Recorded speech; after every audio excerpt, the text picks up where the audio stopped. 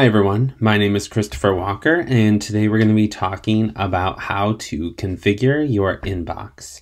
So once you're in your Gmail account, there's two different ways that you can get to configuring your inbox.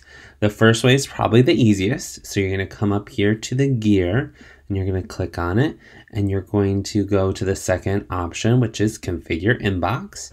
Now from here, there's going to be a little screen that pops open, and you'll see that right now I only have one checked, primary. So basically all my emails currently come to this one section and they're all listed out.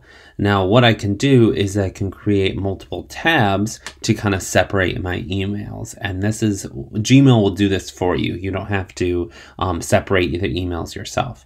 So I have primary, which is any person-to-person conversations, and really any that don't fit in the other options that you're going to pick.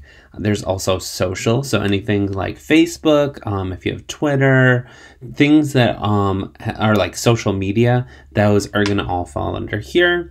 You have any promotions, so deals, offers, and other marketing emails, any updates.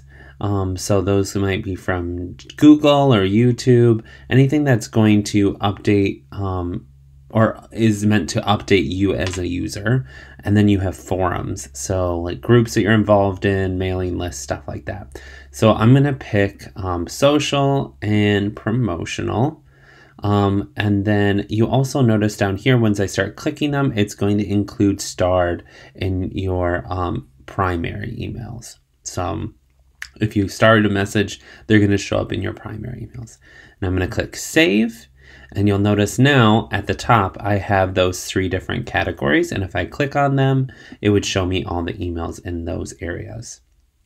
Now, the other way that you can do this is if you go up to your gear or the settings icon, click on it, click on settings, which is the third one down.